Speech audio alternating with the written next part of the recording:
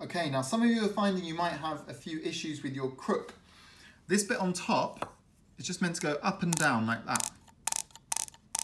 Some of you might find that it's moving from side to side. Now mine's not, because it's kind of, the screw's done up and I don't want to undo it now.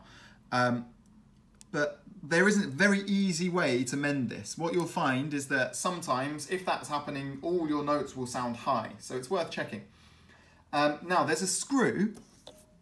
If you look really close, there's a screw here, and that screw goes in here, all the way through your crook, and then out this other side. So on this side, it's not another screw, it's just the end of that one screw.